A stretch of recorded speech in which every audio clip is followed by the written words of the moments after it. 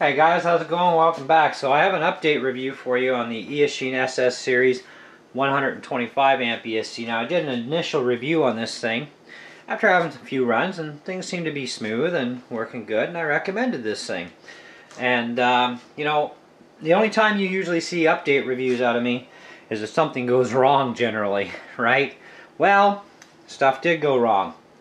I cooked my original first 125 amp ESC. It was kind of glitchy to begin with, so I kind of figured something might go wrong. And sure enough it did, so I threw in my other brand new one that I had as a spare. Good thing I bought two. And that's this one here, which it did okay for a few runs and no glitches. And it still hasn't glitched out on me, but it did split the casing. My boat that I have is an HK Genesis 41-inch catamaran. And it's running the stock motor, which only draws 100 amps at full throttle. So this ESC should more than do, right? Because the burst rate is, it's up there. It's over 500 amps. The specs are on Bangggod's website, but I may throw it in there on the video. We'll see. Either way, I got several hundred amps on the burst rate. So if I go full throttle, you know, I should go easy 10 seconds without a problem. But I mean, I can't even hold it for 10 seconds. I mean, the boat would be on the other side of the lake, so I don't even get to pin it that long. So I'm really not working the ESC that hard, right? And, well, there's my battery. It's finished charging. So, anyhow, so this one's starting to split. So, I don't know. I can't say that these are going to be a good ESC if your motor wants 100 amps, because I'm doubting these things are even 125 amps.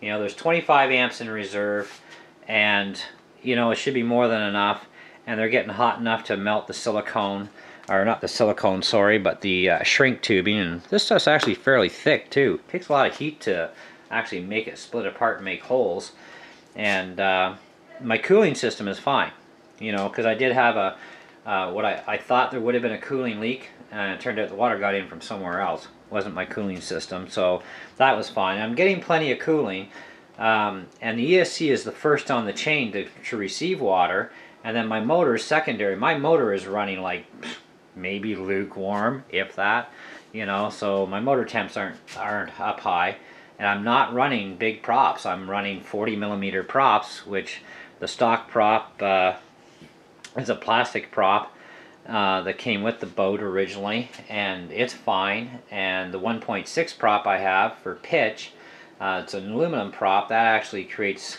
less torque and more speed depending on your battery configuration. But I'm also only running 4S on these things because I've been wanting to try 6S, but I don't have any 3S batteries for that right now. So I've been running just 4S, and 4S should be fine because these are supposed to be 2 to 7S. And 2S, no, they don't program for that. And the 125 amp ESCs, by the way, do not have reverse, okay? I just finished doing a review on the 200 amp. Banggood actually sent me a 200 amp to do a review on for them. And that's supposed to have reverse, didn't have reverse, and that thing is now, after only 2 runs, has decided that it's going to split the casing from overheat.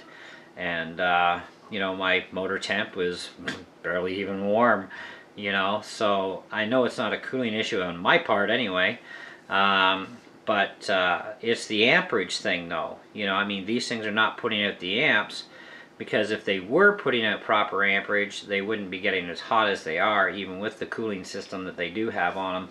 And the cooling block, I actually have one here. I can show you. This is the big cooling block that's actually off one of these, because I saved my cooling block from my other 125, you know. And that sits on the bottom, you know, and that should be more than sufficient. But guess not. Even with oversized hoses, guess not. So what's the bottom line here, Cav? Okay, the bottom line I'm going to tell you guys is this. I originally gave it, I think it was like 3 3/4 or something like that. Forget about that, okay? Here's what we're going to do. If you have a boat, okay, and I will be mentioning this as well in my other video, but if you have a boat that has a motor that draws 100 amps, don't buy these things. They're not going to last long, okay? If you're engine draws 40 amps or 50 amps, you might be okay. Can't swear to it. Take your chances. I mean, this thing was under 40 bucks for the 125. And the 200 is like 40 something. Now that's Canadian dollars too, okay? So it's up to you if you want to take a chance on them. And this one is still running. My 200 amp still runs. But after today's, mess with that one, I'm not even going to put it back into this boat anyways. I'll maybe save it for, a smaller boat down the road if I get a smaller boat or I decide to build a small boat. Because I actually have a project in mind for building a small rescue boat or something. And I have motors and all that jazz already for it. So, but that's where we're at with this. So that's why you're getting an update review. So as far as using this with like an HK Genesis boat with a stock motor, not going to recommend it whatsoever. Okay, it's a fail. But like I said, 40, 50 amp motor draw, maximum draw, I would probably say you might be okay. But these things certainly, like I said, they're not putting out what they say they are. So, but that's just the way it goes. Anyways, that's it, and that's all. Have a good day.